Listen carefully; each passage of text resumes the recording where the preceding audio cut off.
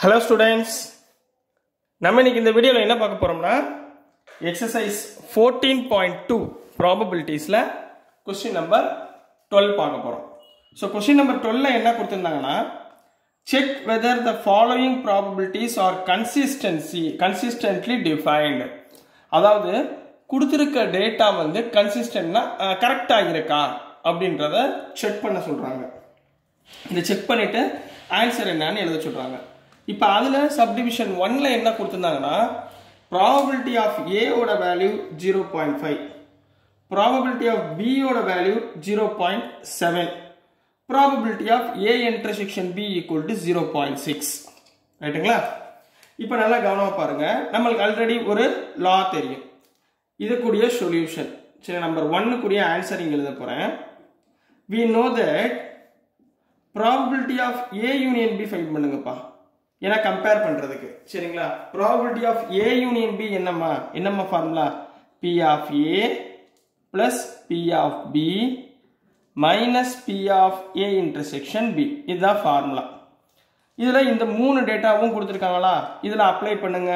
Therefore P of A union B equal to P of A எவ்வளவுக்கண்ணா? 0.5 plus P of B எவ்வளவு? 0.7 minus intersection B 0.6. 0.5ம் 0.7ஐயும் நீங்க add பண்ணீங்கன்னா 12 மிச்சம் 1 remain 1.2 கிடைக்கும். So 1.2 minus 0.6 minus 0.6 போட்டீங்கன்னா 0.6 கிடைக்கும். So answer is 0.6. இப்போ இதுல நீங்க கவனமா நோட் பண்ண வேண்டியது என்னன்னு சொல்றேன். இப்போ அவங்க கொடுத்திருக்க டேட்டா கரெக்ட்டா இல்லையான்னு செக் பண்ண சொல்லிருக்காங்க. ரைட்டுங்களா? இப்போ நல்லா பாருங்களேன். P of A intersection B ஓட வேல்யூ என்ன? 0.6. P of A union B ஓட வேல்யூ என்ன? 0.6. இப்போ ஃபார் எக்ஸாம்பிள் உங்களுக்கு ஒரு விஷயம் சொல்றேன். சரிங்களா? உங்களுக்கு புரியறதுக்காக சொல்றேன். இப்போ A ன்னு ஒரு எலிமெண்ட் இருக்குமா? இப்போ A equal to 1 2 3 ன்னு வெச்சுக்கோங்க. ரைட்டுங்களா?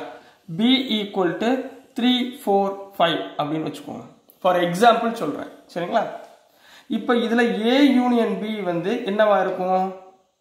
1 2 3 4 5 எல்லாத்தையும் சேர்த்து எழுதணும். சரிங்களா? அதே மாதிரி A இன்டர்செக்ஷன் B னா என்ன? ரெண்டுலயும் உள்ள காமன் எலிமெண்ட். சரிங்களா? காமன் எலிமெண்ட் என்ன இருக்கு? 3ன்றது காமன் எலிமெண்ட். இதுல பாத்தீங்கன்னா A union B is always greater than A intersection B. புரியுதுங்களா? என்ன சொல்றேன்னு புரியுதுங்களா? சரிங்களா? சோ யூனியனோட வேல்யூ வந்து இன்டர்செக்ஷன் வேல்யூவோட என்னவா இருக்கும்?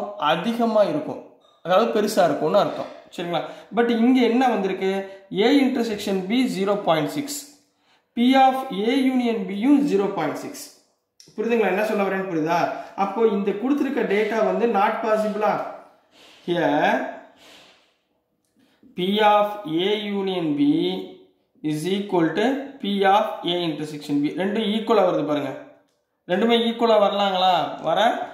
வரக்கூடிய வாய்ப்புகள் ரொம்ப கம்மி. சோ பட் இங்க வந்திருக்கு. சரிங்களா?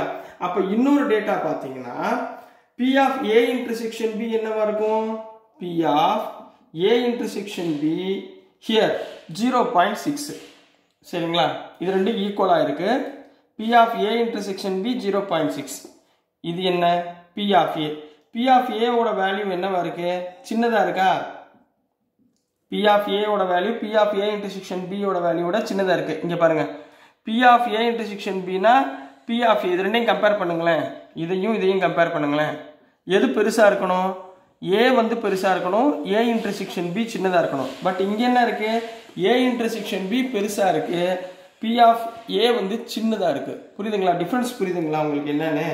சரிங்களா? Therefore this is not possible. This is not possible அப்படினு போட்டு the given data, therefore the given data is not consistent. Is not consistent. புரியுதுங்களாமா? Reason புரியுதா? ரெண்டு ரீசன் சொல்லிருக்கேன். ரீசன் புரியுதுங்களா? A ஓட value always greater than A intersection B. But இங்க என்ன இருக்கு? A intersection B ஓட வேல்யூ என்னவா இருக்கு? P of A ஓட பெருசா இருக்கு. சோ இந்த டேட்டா வந்து சரியான டேட்டா கிடையாது. சோ கொடுத்திருக்கிறது தவறான problem. So it is not consistent. ரைட்டுங்களாமா? Second question போயிடலாங்களா? So இதுலேயே உங்களுக்கு சப்டிவிஷன் 2 கொடுத்துருக்காங்கம்மா. சரிங்களா? சப்டிவிஷன் 2ல் என்ன கொடுத்துருந்தாங்கன்னா, இதுலேயே சப்டிவிஷன் 2ல் P of A equal to 0.5 கொடுத்துருக்காங்க, P of B equal to 0.4 கொடுத்துருக்காங்க, P of A union B equal to 0.8 கொடுத்துருக்காங்கம்மா. சரிங்களா? இப்போ நான் இதுலேருந்து ஃபஸ்ட்டு என்ன ஆன்சரில் கண்டுபிடிங்க. ஆன்சரில் first P of A intersection B என்னன்னு ஃபைண்ட் பண்ணுங்க. ஃபார்முலா நம்மளுக்கு தெரியும். A intersection B னா P of A plus P of B minus P of A union B. இப்போ யூனியன் B கொடுக்கலன்னா இதை யூனியன் B போட்டுக்கோங்க, உள்ள இன்டர்செக்ஷன் போட்டுக்கோங்க. சரியா? ஒரே ஃபார்முலா தான், சேஞ்ச் பண்ணி எழுதிக்கோங்க. ரைட்டுங்களாமா? ஸோ P of A எவ்வளவு? 0.5 plus P of B எவ்வளவு? 0.4, P of A union B 0.8. அப்போ 0.5 plus 0.4னா 0.9 minus 0.8 equal to 0.1. இப்போ பார்த்தீங்க, இப்போ நல்லா பாருங்க, கம்பேர் பண்ணி பாருங்க. Here P of A union B யோட வேல்யூ எதை விட கிரேட்டர் தானா இருக்கு? A union B யோட 0.2 greater than P of A வை விடவும் P of B யை விடவும் கிரேட்டர் தானா இருக்கு. அதே மாதிரி P of A intersection B எவ்வளவு? 0.1. இது ரெண்டை விட கம்மியாக தானே இருக்கு. P of A விட P of B யை விட கம்மியாக தான் இருக்கு. P of A intersection B யோட value is less than P of A P of B. இந்த ரெண்டு வேல்யூ விட இதை கம்மியாக தான் இருக்கு. கொஸ்டின் புரிஞ்சா போதும், ரொம்ப ஈஸி தான். சரிங்களா? therefore the given data, இப்போ கொடுத்துருக்கதை என்ன பண்ணுவீங்க? therefore the given data is consistent. என்ன பண்ணுவீங்க? is consistent. புரியுதுங்களாமா? Check பண்ணியாச்சுங்களா? So dear students, நான் போடுற வீடியோஸ் உங்களுக்கு பிடிச்சிருந்துச்சுன்னா மறந்துடாமல் லைக் பண்ணுங்கள், ஷேர் பண்ணுங்கள், மறக்காமல் சப்ஸ்கிரைப் பண்ணுங்கள் ஸ்டூடெண்ட்ஸ். தேங்க்யூ.